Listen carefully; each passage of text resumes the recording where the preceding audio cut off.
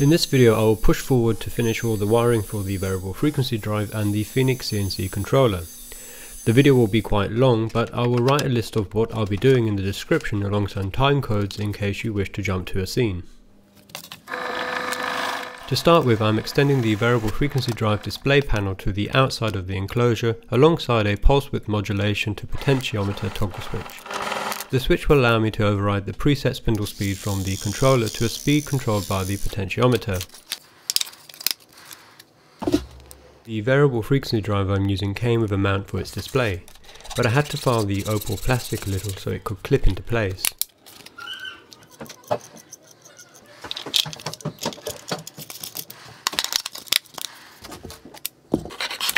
I then connected the display panel using a ribbon cable which was supplied with the variable frequency drive, but to create the length needed I had to use a 10-pin IDC box header which I attached using the machine vise by pressing the header's two ends together. While shortening the cable I also placed it through a copper braided shielding which will be earthed and is there to reduce the likelihood of electromagnetic interference. So I've just soldered the wires onto the normally open terminals. So when this is pressed it closes and the signal comes in from the VFD.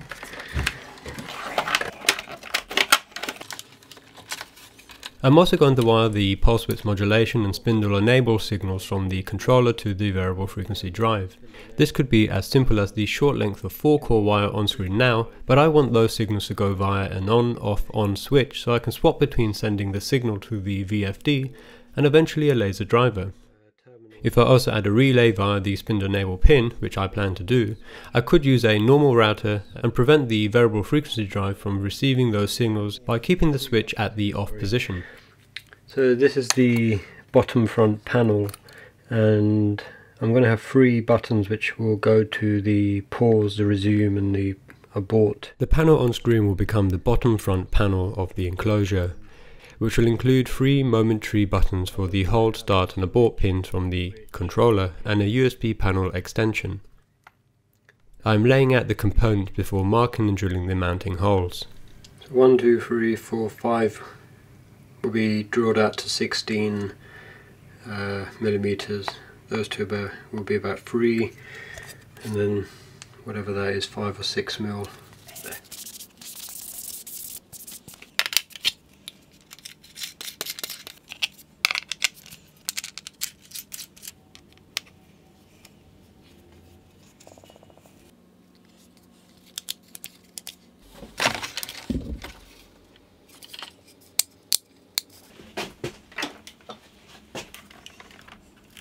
I'm just preparing the wires to connect to the switch, and I've just tinned these and added a bit of cable for the shielding.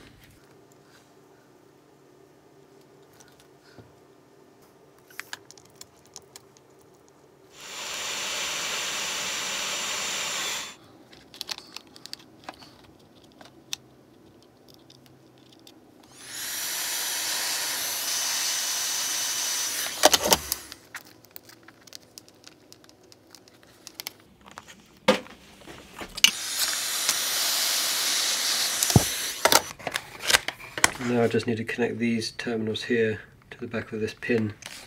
It's going to be a bit tricky, that one. I'm going to use the same colour coordination for the front panels going to the stepper drivers. So 1 was red and 2 going to be black. I've actually wired the 5-pin aviation panel mount without taking into consideration the DC power needed for a laser driver board. I guess I could wire that as a separate shielded cable from another panel mount, or depending on the type of driver I use, I could unsolder the spindle enable pins and use their pins for the power instead.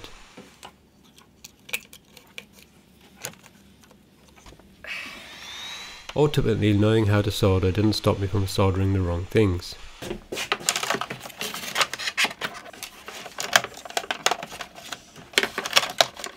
And those are the spindle enable and pulse width modulation wires with boot ferrules being screwed into their terminals. I think I'm going to take this gland off here and put the power cables coming out from the bottom, and then just have all the signals going to the controller out of this little hole here. So this is now coming through this opening here. I'll zoom out, and the power is coming in at the bottom. Just makes it a lot easier to separate the cables. While I'm at it, I'm going to connect these 3 switches to the start, hold and reset terminals on the controller down here.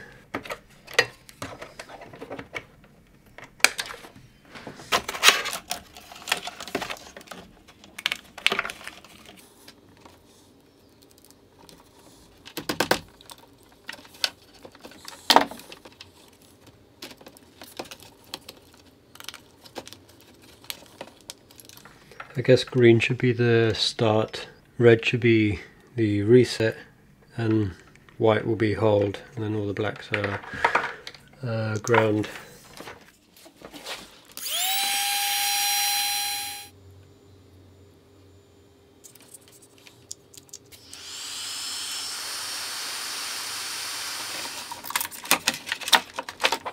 Those wires actually run underneath the stepper drivers.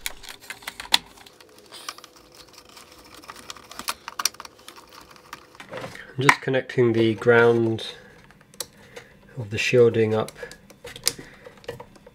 So I've bought slightly bigger ones for some of these, just so I can put a few more wires in.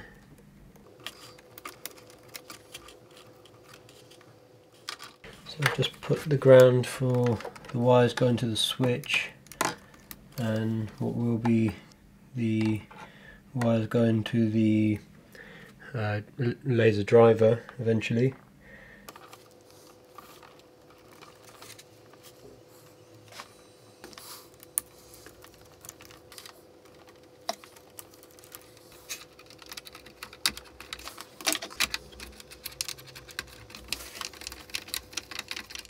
I am wiring the Estop to the variable frequency drive now, but before I commit a length of expensive shielded cable, I use some inexpensive speaker cable to test that I'm wiring everything correctly.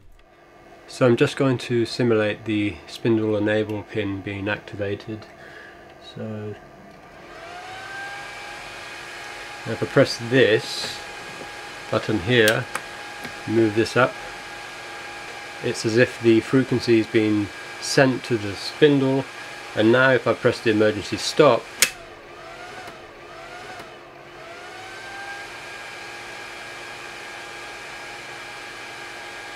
that's gone down to 0, and in fact the signal from the controller would also stop because there's no power. This is weird, I've just taken that little bit of wire off and it's still running. Okay, I'm not sure why the fan keeps going after I've pressed the emergency stop, but the emergency stop is connected to the power supply of the controller and to the emergency stop pin on the variable frequency drive. So the source of the enabling spindle enable and the PWM is going to be turned off, and the signal to the VFD to break the motor or break the spindle is also going to be sent. So I think this should work. Obviously I'm not going to really know until I actually wire everything up with the spindle and see what it actually does. So I've just cut the wire for the emergency stop on the variable frequency drive. That is roughly 92 centimeters.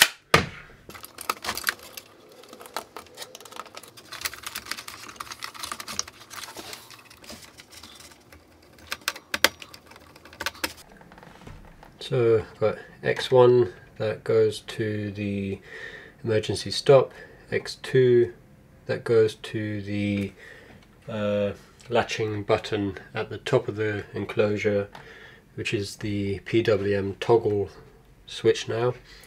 X5 is the spindle enable terminal, and then I have the common ground right at the end, and all three of these have their grounds over there.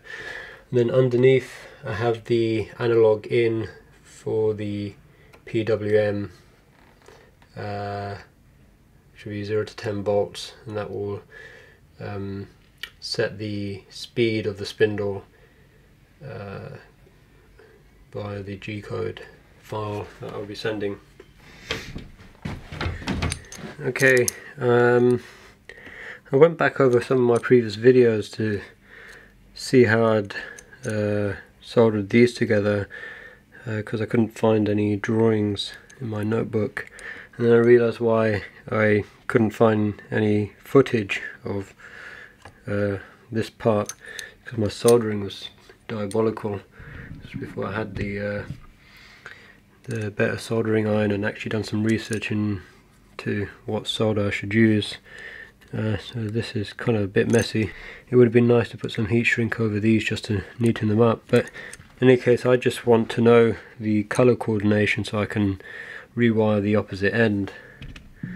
So done a little drawing there.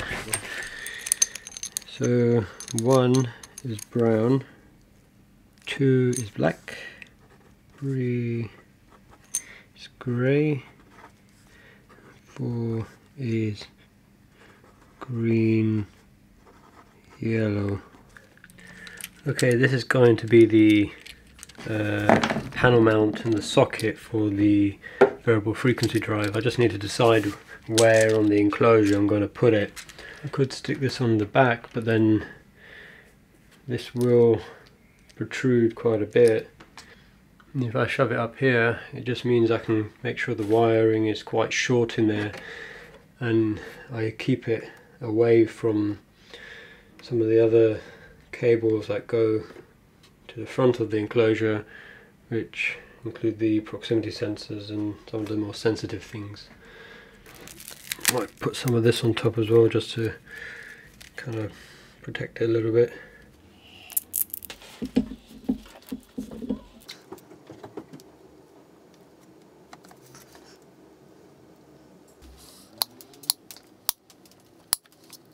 Because I had a green and yellow wire in the cable, I used a spare piece of white wire for the screening to the panel mount.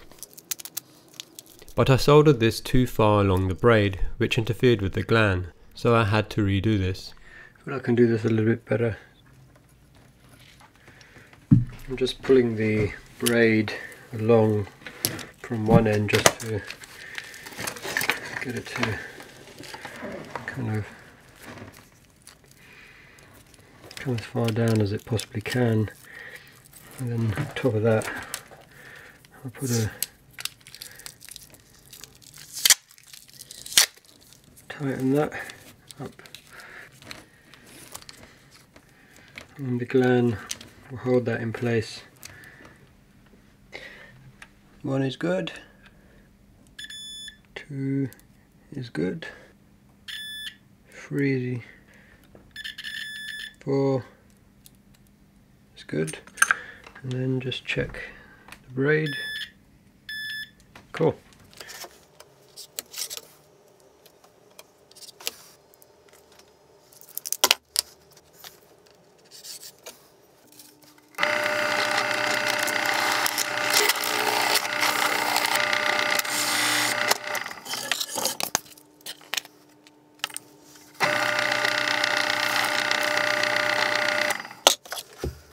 I repeat the screening for the spindle cable coming into the enclosure.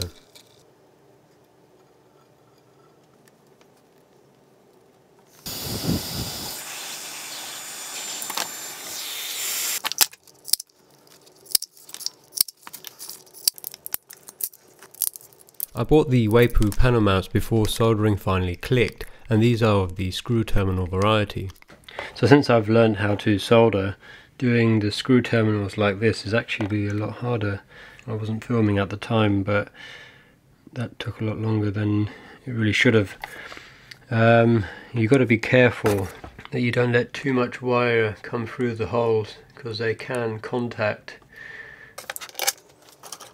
I'm going to need to use framing tacks on the panels, as 2 machine screws are not enough to hold the larger ones without them flexing.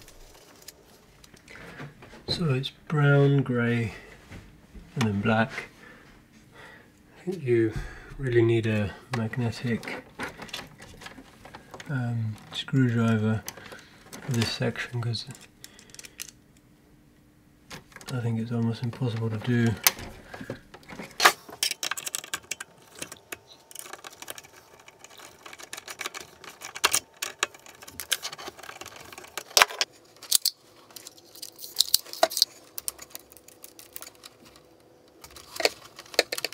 I'm now going to check if the spindle can turn on and if the Estop also works.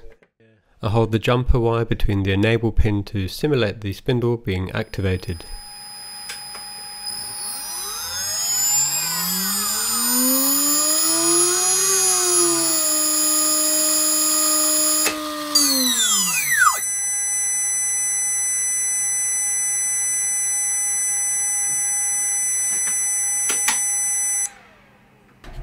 After I press emergency stop, I'm left with this error message on the top, 0.0L, and if I remember correctly, there is a section at the back with faults and abnormalities.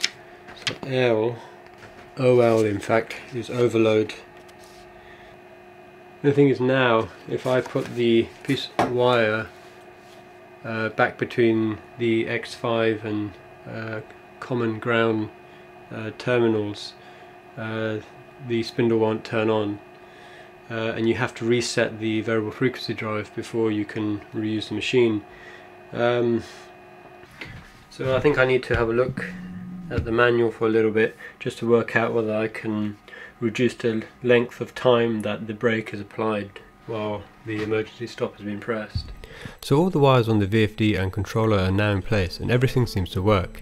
In retrospect, I guess I could have wired the abort pin on the controller to the Estop as well, but I decided for a harsher stop, killing power.